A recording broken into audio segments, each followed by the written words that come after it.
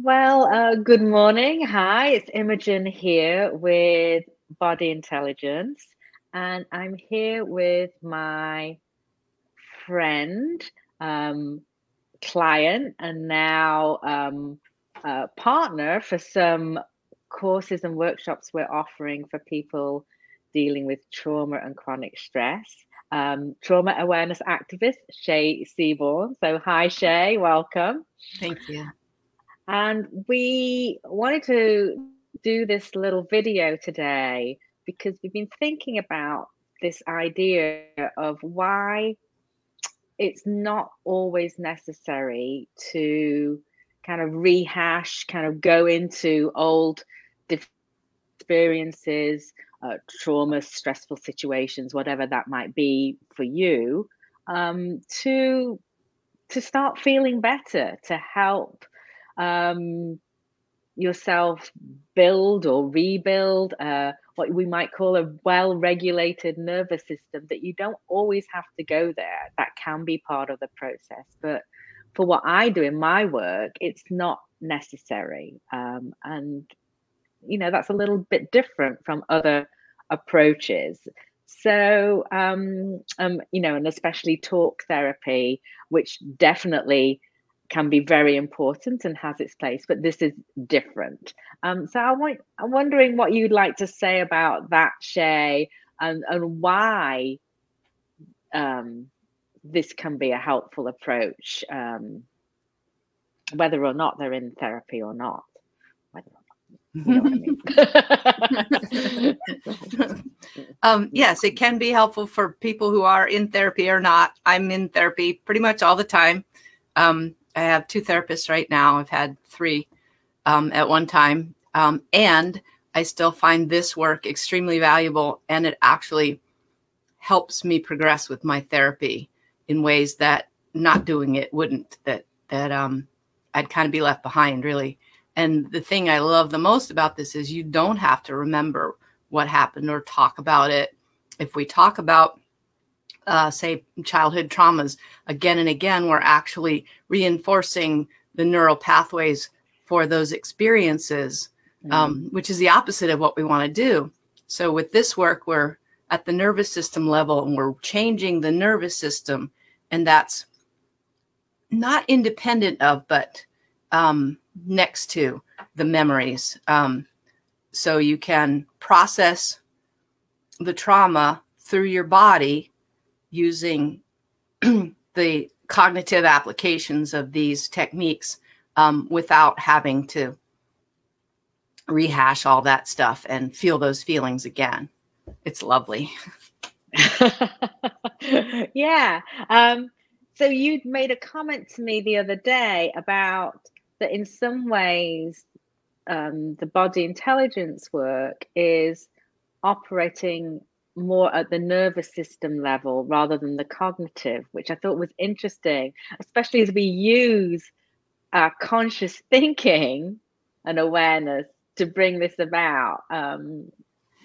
Yeah, that is one of the coolest things about neurobiology, is that we can change our brains and minds and relationships through any one of those. We can change our brains and minds through relationships. We can change our relationships through our brain and mind. All those things integrate and affect one another. So yes, using cognitive skills, such as they may be, if you're severely dysregulated, you're going to have less access to those, as I well know. And having practice with these techniques makes them more available during times of stress, when you need something like that, because you built the neural pathways for the use of this. It's just really a wonderful thing to have next to you. I'm just checking my notes here. We said it doesn't matter, it's not necessary, and you've suggested why it might even be helpful to not have to go over things over and over, right? You need to kind of limit that side of things if that's something that you need to do, and it's not always necessary. And I think we've even said that, you know, some people even don't know, and it's not even necessary to know what the things are that have traumatized or stressed you, to be able to start healing, for want of a better word, from those things. And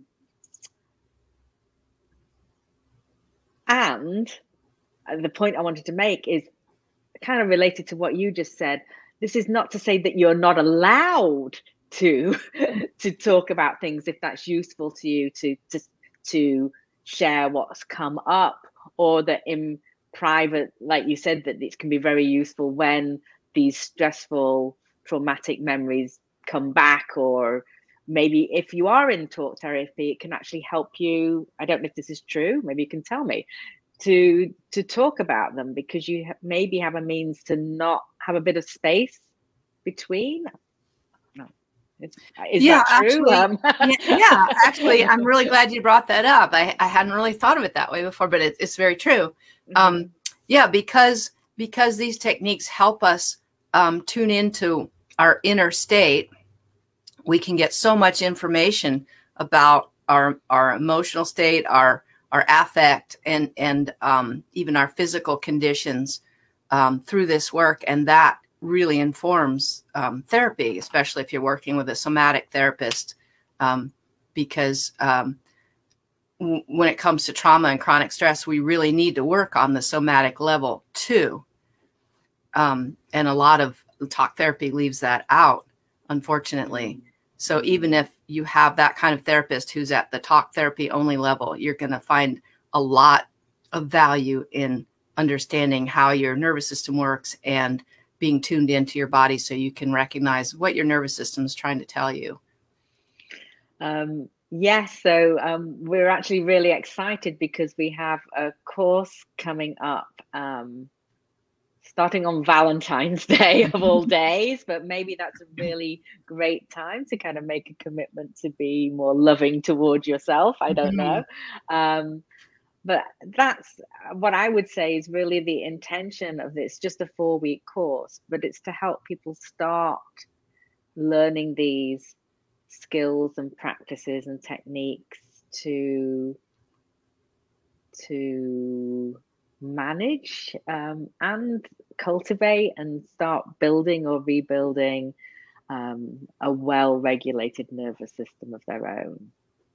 And that is the key to health. A well-regulated nervous system helps integrate the brain, regulate the emotions, and it actually affects our relationships, makes them better. In fact, as my nervous system regulation has improved, I find every level of living is better. Everything is easier with a well-regulated nervous system. Not that I have one yet, but I'm getting there. You're getting much, much closer. And yes. And I think it's really important for everyone, whatever their, your past experiences. So, yeah. Even people who were lucky enough to have, a good enough childhood and parents who gave them the foundation for a long, good, happy life. Especially in our culture today, we're under so much stress. Just the pandemic is enough to stress out our nervous systems, because it goes on and on and on, and it affects our ability to connect with each other, which is really harmful for the nervous system. Yeah. So everybody can benefit from these techniques. Yes. Yeah. So I'm going to be fancy here and put a little banner up that shows you the web address if you're interested in the course that we have coming up. It's called Foundations of Regulation. Is there anything else that you'd like to say, Shay, about this idea of not having to rehash or go over difficult experiences? I think for most people, that's a really big gift, especially if you had a lot of severe trauma like I did. Sometimes I wish I'd learned all this, 40 years ago. And then I wouldn't have to remember so many things that I had to remember, because that was the only option for me. And also, when you do remember, this also helps as well. The techniques can help mediate the flashback and help us come away from the intrusive thought or the upsetting memory and find equilibrium within ourselves again. It's extremely valuable. Yes, it's been just such a, for me, working with you, such a rewarding experience. And I'm just so in awe of the progress and the commitment you've made to your own, well-being.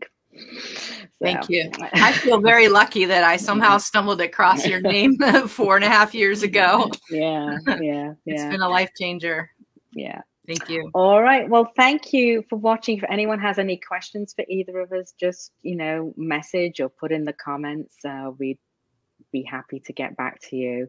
And we're going to do another video next week, and we'll be talking more about regulation or regulated nervous system and what that means and why having a well-regulated nervous system is important. All right.